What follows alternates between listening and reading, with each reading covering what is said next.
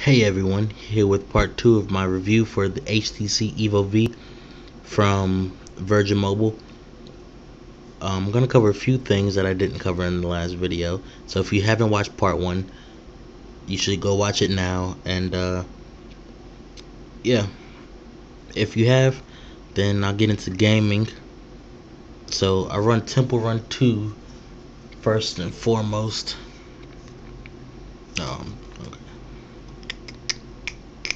It does game pretty good. I haven't had much lag on it. And again, the dual core processor does a pretty great job of that.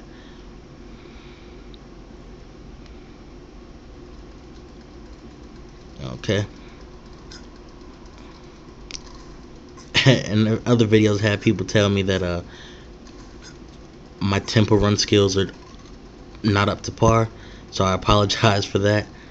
I'm trying the best I can to play through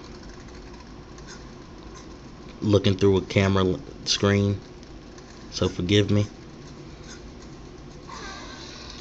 As you can see, I just died, but there was no lag, and I played a couple of, probably one or two more games to show you there's no lag.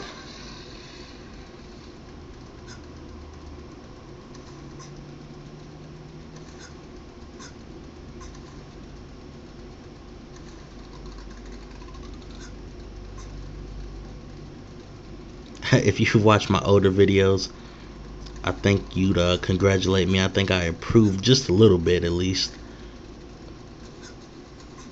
I've never been good at tempo run, but the phone definitely handles games, and I think Temple Run 2 is a pretty graphic intense, I guess you can say. Yeah, that's enough. I think you get the point of that. And another game I'll try, which somebody asked me about, was Subway Surfers, which is a cool little game, kind of like Temple Run. It takes a minute to load. But yeah, the colors on this phone are really vibrant. If you turn it to the side a little bit, you kind of have a viewing angle problem, just a slight one. The color gets kind of washed out. But aside from that, you should be good to go. Let me focus in really quick. Okay.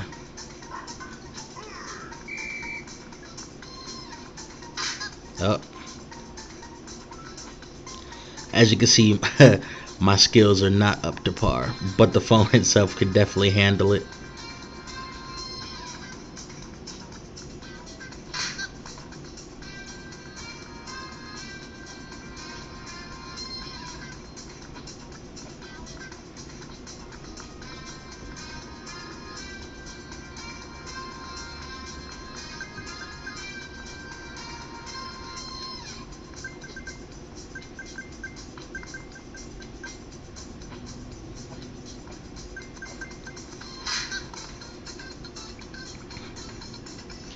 I hope you get the point. The phone definitely uh, is good at gaming. The dual core processor helps out a lot with that. And a few other things I missed. As I said in the other video, it can screenshot. It does. You can make folders on the home screen, which is convenient. That's definitely a feature I like. It allows you to be a little bit more organized on your home screen. I think text messaging I didn't go into, so allow me to pull that up really quickly. So compose.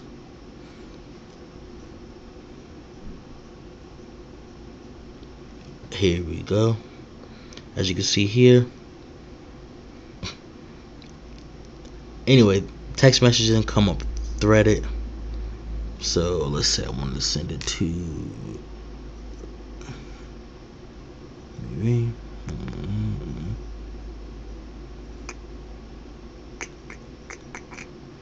Okay. So I want to send LOL. It comes up LOL. It says SMS message error because of course I have Wi-Fi on. I'm not on the tower right now, but as you can see, they come up threaded, kind of like iPhone type thing. But it's really easy to text on this phone. It handles messages well. Call quality also is clear. It can handle pretty much any app you throw at it. I know I get a lot of questions. Can it handle Instagram? And yes, it can handle Instagram. Uh, Skype. I don't know. I know it can handle Uvu or Ovo, however you say Uvu. I've tried that, so it does handle that. Of course, it handles Facebook. Um, so pros and cons, I guess. Pros would definitely be 1.2 dual core processor. Um, Camera quality is decent. Video quality is decent. Um, Screen size. Pretty much everything's decent about this phone. The only thing I don't like is that you have to take the battery out for the micro SD card to put a new one in, and the viewing angles could get a little washed out when you tilt it to the side.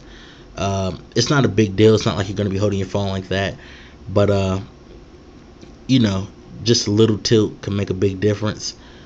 And I think that's about it for the cons. Overall, would I recommend this phone? Absolutely. Um, it's only $149 on VirginMobileUSA.com, so you really can't beat that. For $149, it's not a bad phone. Um, so yeah, I hope I answered everybody's questions. If you have a question or comment, please feel free to leave it below, and I'll try to get back to you as soon as possible. Thanks for watching. Uh, I really do enjoy answering people's questions about phones, and it's kind of a cool pastime, whatever. And please subscribe. Have a good one.